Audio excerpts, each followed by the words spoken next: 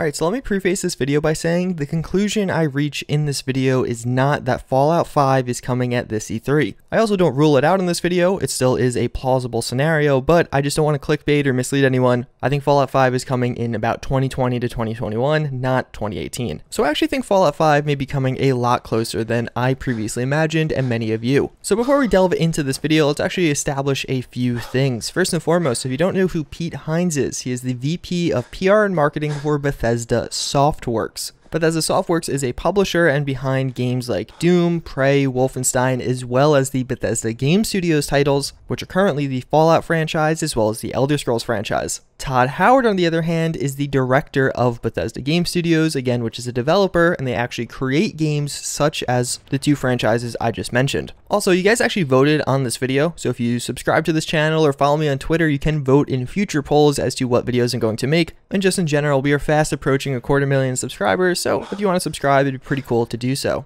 Alright, so to start this one off, or how this story begins, we have to roll the clock back quite far, all the way to DICE Summit in the beginning of 2017, specifically in February of 2017. Todd Howard gave an interview to IGN that kind of spurred a ton of speculation. More or less, he said in that interview that Bethesda was working on 7 games currently, as well as there's going to be 2 new major releases before the Elder Scrolls 6. There'll be a full link to the article down below, but more or less the explicit things are Bethesda Game Studios, the in-house development studio at Bethesda Softworks, has 7 projects going, including a new mobile game. So to break that down a little bit, this is from 2017. We now know more about what those 7 projects were, as well as we knew somewhat at the time, but also a few of these were properly revealed at the following E3 in June of 2017. So first and foremost, we have the 2 VR titles, Fallout 4 VR, which we knew about at the time, and then Skyrim VR, which was announced at E3, and we just got a new announcement that another version of that for PC is coming. Then we have Skyrim for the Nintendo Switch, which we knew about at the time of that interview. We have whatever mobile game was confirmed in this post. He basically said he's working on a mobile game, and that's in the 7, so we know it is a mobile game. We don't know anything about that mobile game, though, even today,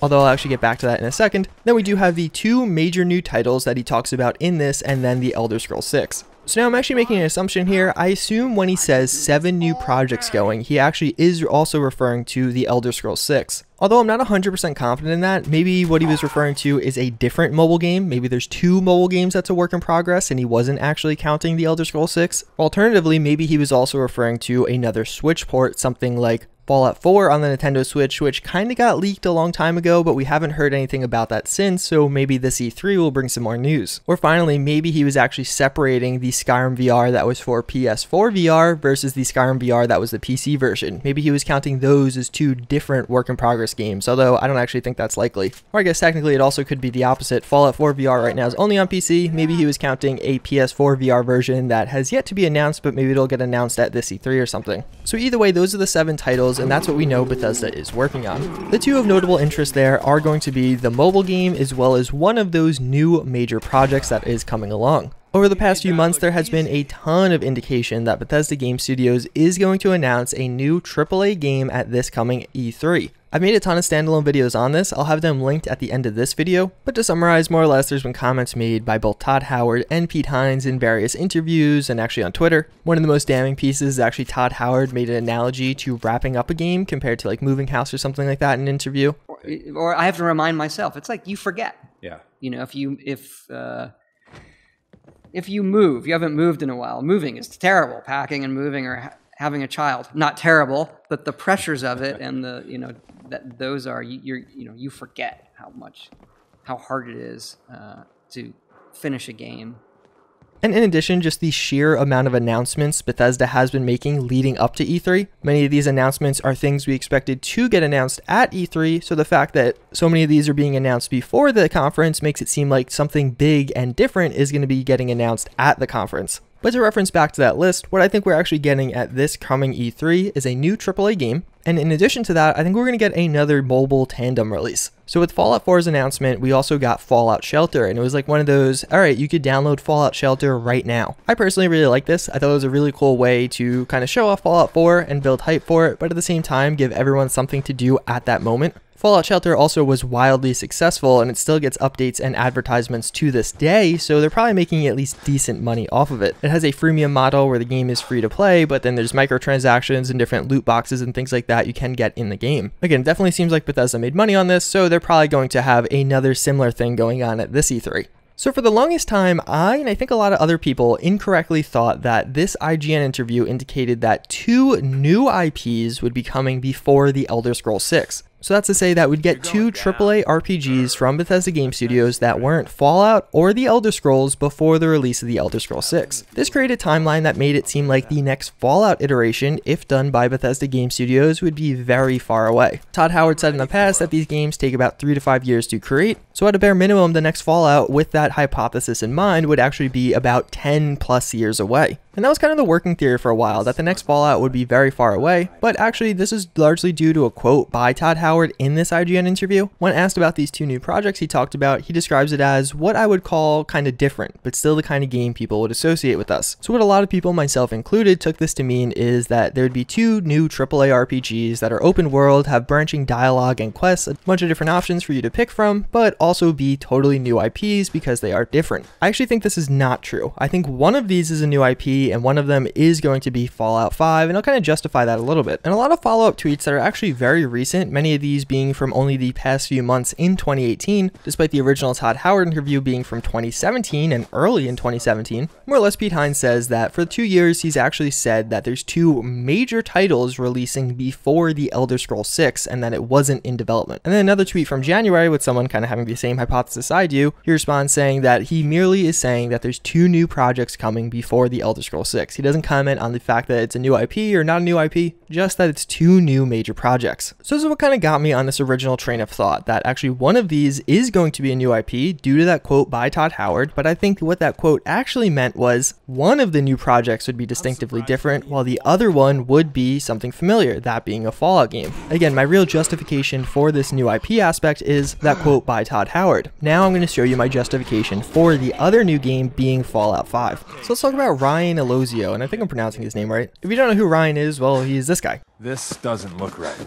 Not right at all. Yeah, so it's a character from Fallout 4. He is the voice of Deacon. So he was going back and forth with someone on Instagram. More or less, he actually says this. Yeah, that slipped by me somehow. The damn sunglasses and dark hair. Zeke, I don't know what this all is. Whatever. The important part is this last line. Internally, there's movement gearing up pre-production on Fallout 5. Obviously, I can't get into any details at all right now, but it will be very... Then the image cuts off, but he actually does go on to say, it will be a very interesting journey moving forward. So then later, a few things happen. He actually deletes that tweet and replaces it with a new one, just more or less the same idea, but actually not including the Fallout 4 line. And then even beyond that, he later goes on this website, Frag Hero, who originally reported on this, and actually recants the statement, saying he was in character as Deacon. So maybe it's wishful thinking or confirmation bias, but I don't buy it. I think this may have been a legitimate leak for Fallout 5, and although it does kind of support the hypothesis I already have, which is literally the definition of confirmation bias, if you did in fact accidentally leak Fallout 5 on Instagram, what steps would you take? You would probably delete that as fast as possible, make a new statement so hopefully nobody picks up on the fact that you accidentally leaked it, and any news organizations that did in fact cover it, you will go to and say, oh no, that wasn't true, I'm sorry. Bethesda has misled us in the past regarding the release date of new games.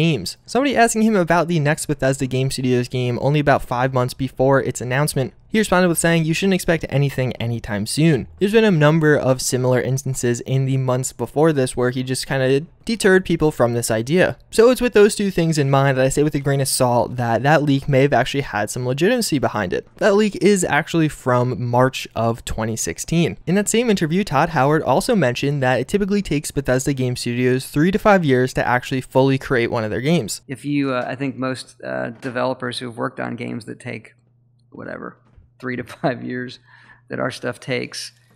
So 3 to 5 years from March of 2016 is going to put you in either 2020 or 2021. If we get a new game release at the end of 2018, that would be 2 to 3 years following their previous game and probably about a year after the DLC cycle for that game dies down. So with all of that coming together, I think Bethesda Game Studios will release Fallout 5 in either 2020 or 2021. Now, even with everything I've already showed you, there's actually a little bit more to support this. Fallout 4 was Bethesda Game Studios' best-selling game to date. It sold more copies copies than Skyrim and really brought Fallout to a much more mainstream audience than it was previously. With this past iteration, the value of the franchise as a whole has gone up considerably, and each new iteration will pretty much sell well no matter what. So now I'll put forward two opposing hypotheses, and you tell me which one seems more likely with that in mind. Scenario A, Bethesda Game Studios actually isn't really working on Fallout 5 yet. So we get a new game at this E3 and it gets released later this year. We get another new game that isn't Fallout 5 and isn't The Elder Scrolls Skyrim, a totally new IP